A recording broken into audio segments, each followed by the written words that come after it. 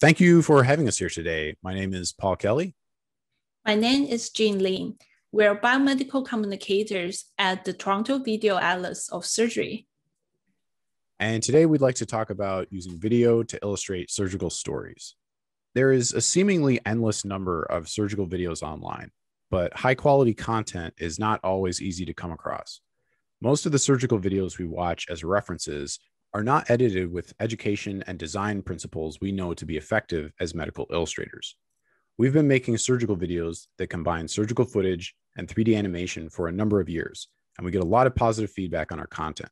So we'd like to share some of the principles which have guided the development of TVASurg. I think it's safe to say that video production requires some special considerations that make a big difference. Working with surgeons has its own considerations as well. Not only do we work with raw footage from very long surgeries, but we also have to navigate content experts with very tight schedules. Proper planning is essential. So let's dive into the fundamentals of video editing for surgical storytelling. Before we start, we should probably mention that we will be showing some graphic images from the surgery, so just a heads up. We'll begin by going over how we deal with editing our raw footage. We have been filming surgeries for about a decade now, and the cases can go quite long. We usually start around 8 o'clock in the morning and may not get out until later in the evening. Luckily, not all our cases take that long, but it's not uncommon to be dealing with 8 to 14 hours of footage for one case.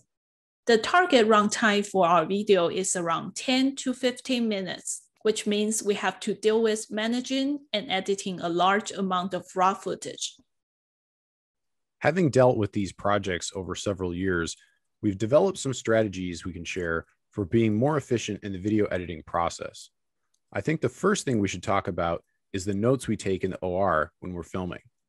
The cameras are going to be sterile, so we can't touch them, but we are still very active when we're filming. We always have to keep an eye on the cameras to make sure we're capturing the action and taking a lot of notes so that we know when the important moments in the procedure happen. We use a combination of recording the exact time an event took place on the clock, but also noting the timestamp from the video monitor as well, which can be a much faster way to navigate to that part of the footage when editing. Using the timestamps from the OR notes, we are able to quickly scrub through the raw footage and find the key shots we need. As an example here, the markers indicate where the important surgical steps happen. We then assemble all the key shots in sequential order with minimal editing and compile them into a rough cut. This is the first video draft we will share with the surgeons for discussion. To make it easier for review, we typically want to keep this draft to around 10 minutes. Even with our OR notes of the timestamps, there's still going to be a lot of scrubbing or moving the playhead back and forth quickly over the footage to identify precisely where a step happened. Scrubbing through HD footage can get really laggy, so a good way to make this easier is to use video proxies, which are low-res duplicates you use for editing. When you're done editing the raw footage, these can then be swapped out for the high-res footage for rendering. So in this example, you see the low-res proxy in relation to the high-res source footage. If I scaled this up to 200%, it would fill the same size of the premiere sequence. It will be pixelated, but I can edit it with much faster performance. It's also important to keep a consistent file structure throughout the project.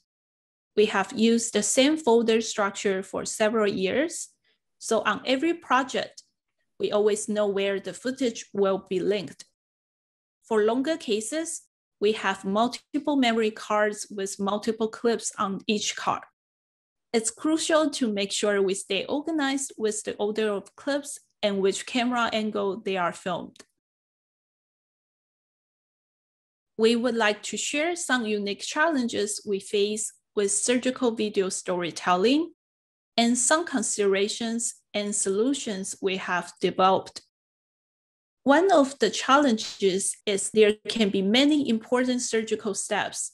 We have to figure out how to help our audience digest all this information. So what we try to do is chunk this information into just a few chapters that each contain just a few sequences. Often, we will write up a case outline before we even start filming, so we have an idea of what to look for when we're in the OR. At this point, we're still learning the procedure, so this is also a good way to generate questions for the surgeon before we have review meetings. After filming and producing a rough draft, we'll have a much better idea of how to group each of these steps based on what we saw and how we noticed the surgeons behaving when certain steps were complete. The first draft of the outline will almost always have changed because the order the steps were done in can change a little bit each time the procedure is done. It's depending on the specific patient and their anatomy. This outline will not only help to organize the script and video production files, but will seamlessly transition to the chapters of the video's subtitle screens and the timestamps on the video case page for quick navigation. In some procedures, there are critical steps that can be grouped under one chapter subtitle to make the total number of chapters less, but the steps are important enough to each warrant their own timestamp link. When the video reaches that chapter, we'll expand the subtitles to show the additional steps. This helps to reduce the cognitive load on the viewer while they're watching the video to keep that chapter list as short as possible, making it easier to remember the sequence of the procedure for trainees. So Gene, what do we do when we look at that outline and there's just still too much information to fit into one video? We want to keep the viewers engaged and not overwhelm them with an hour-long video. One simple way we have done is to find a suitable breakpoint and section the video in two parts, such as the example here of a very complex Whipple procedure. We decided to focus the first video on dissection and transection, and the second video about the reconstruction process. Another situation is when there are special surgical techniques that requires a lot of explanation. To include all the detail in one video will make the video very long and out of focus. So what we have done is to create an overview video for the whole procedure and additional videos to highlight certain techniques. For example, the technique for reconstructing the vessels in pediatric patients are very unique and requires lots of considerations. So we created standalone videos for artery and portal vein reconstruction. This way, the overview video can give viewers a clear grasp on the whole procedure. Then they can dive into each specific technique for more detail if they are interested. When I first started working at TVASurg, what I found the most challenging is to wrap my head around the surgical anatomy. It's just so different from what we have learned in textbook. We have also chatted with many residents, and they often express the difficulty of understanding anatomical structures they are seeing in the OR. So we have always paid extra attention to orient our viewers to the anatomy in the footage. Well, one of the best ways we found to get really good footage to teach with is during our filmmaking to ask the surgeons to give us a demo whenever we've noticed that they've finished dissecting or completed a major step, or when we can tell that they're about to cut something, and make sure it's captured clearly for the camera.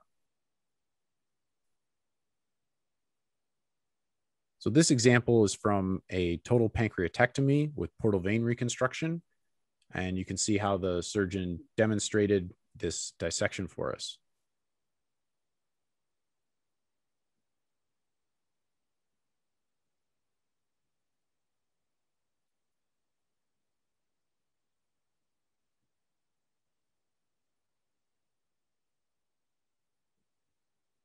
Now, in cases where there are a lot of vessels nearby one another and several reconstructions to be performed later, having multiple demo shots throughout the recording helps so that you can jump back and forth and reorient.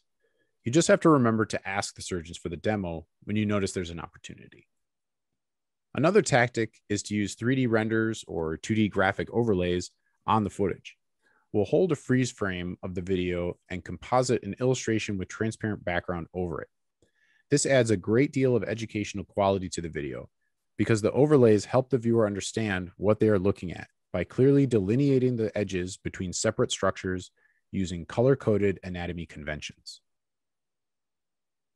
Animations can be especially helpful for orientation in laparoscopic videos because the camera is zoomed in so closely to the anatomy that you don't have any nearby structures to use as guideposts to triangulate your position.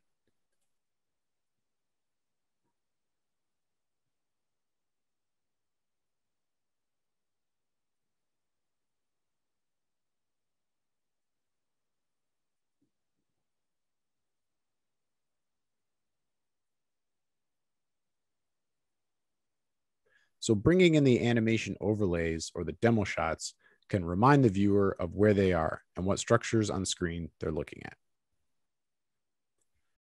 Of course, this technique depends on us being able to at least see enough of the anatomy clearly in the shot to align our illustrations with it. But what about the shots that are difficult to obtain in the first place, Jean? Because the surgical field is narrow and usually with many pairs of hands operating, quite often the surgeon's hand can block the camera. For example, a key step of dividing a small vessel is blocked here. We have to instruct surgeons to position their hands slightly away from the camera to get a clear shot.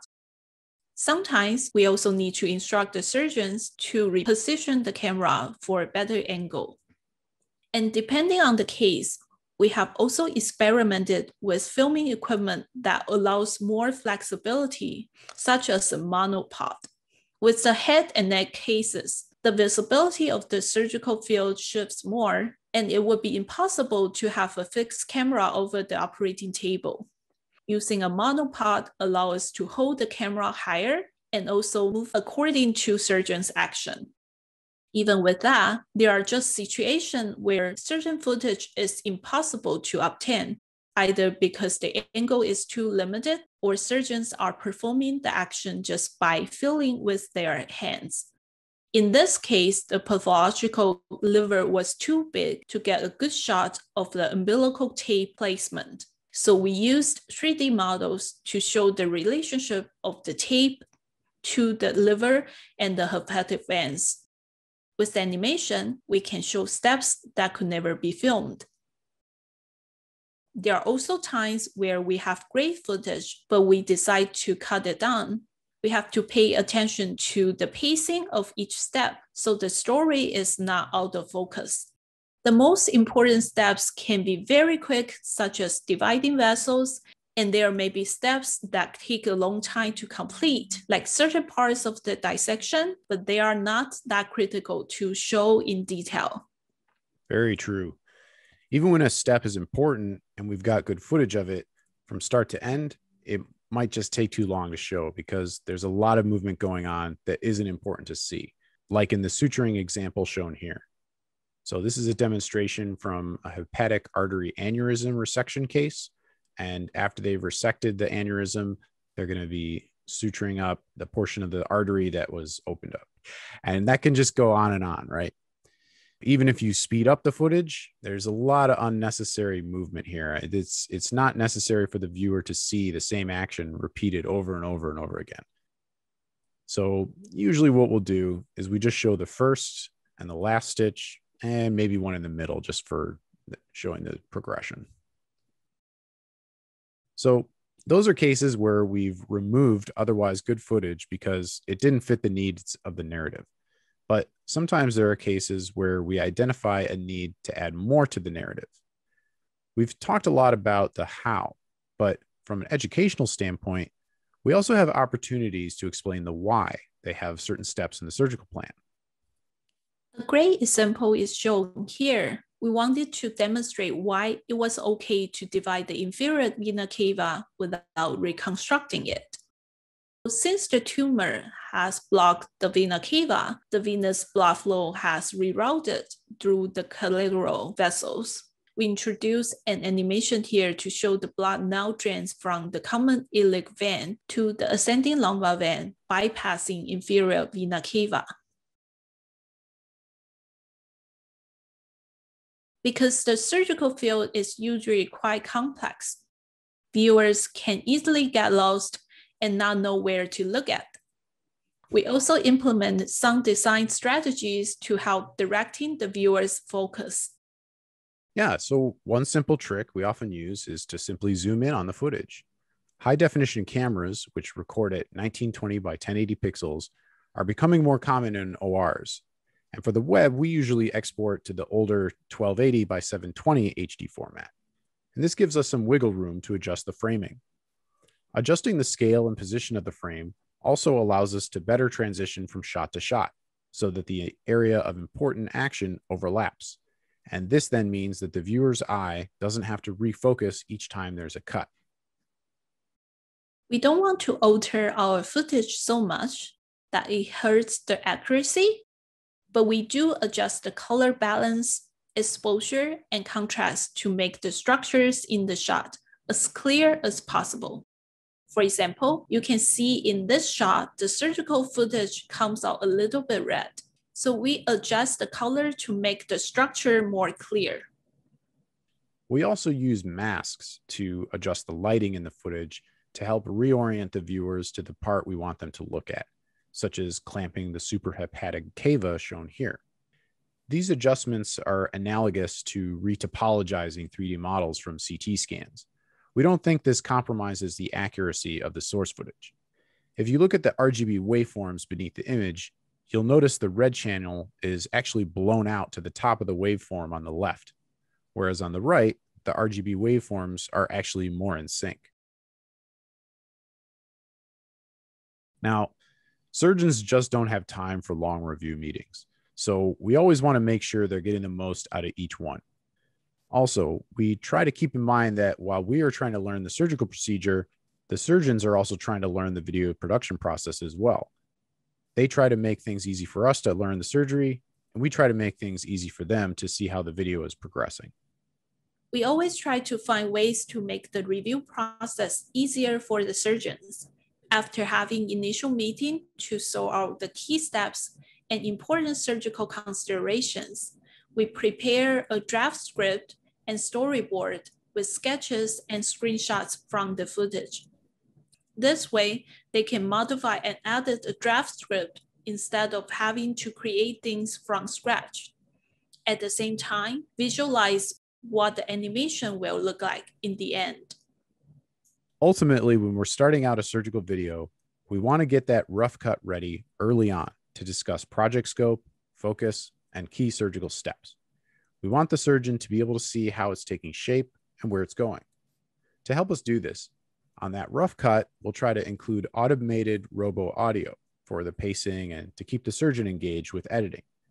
We also have a video review software called Collaborate, which we use to share our work in progress videos with surgeons and track draft versions. We have this on our local server, so there's less security concerns.